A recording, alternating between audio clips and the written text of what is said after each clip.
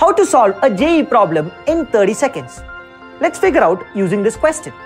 The question given here is a famous one and it's called as the river crossing problem. It has appeared in multiple JEE papers in various different forms. The boat wants to cross the river from bank 1 to bank 2 in the shortest possible path, and we are asked to find the speed of the river.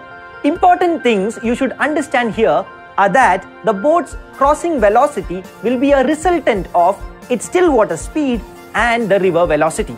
And if boat needs to cross in the shortest possible path, it should cross perpendicular to the direction of flow of the river. To make the resultant speed perpendicular to the river flow, the boat should start moving in this direction. It is given that boat finally crosses 1 kilometer width in 1/4 of an hour. Hence, the resultant speed will be 4 km per hour. We have now reduced the problem into a simple vector diagram which can be completed by solving two equations, a vector addition equation and angle made by resultant to vector equation. This again is time consuming, so let's scrap the entire thing.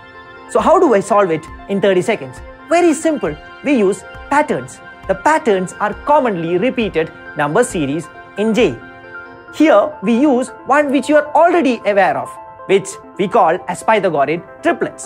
The moment you see a 90 degrees in the vector figure, you should stop thinking about every other method and just apply Pythagorean triplet.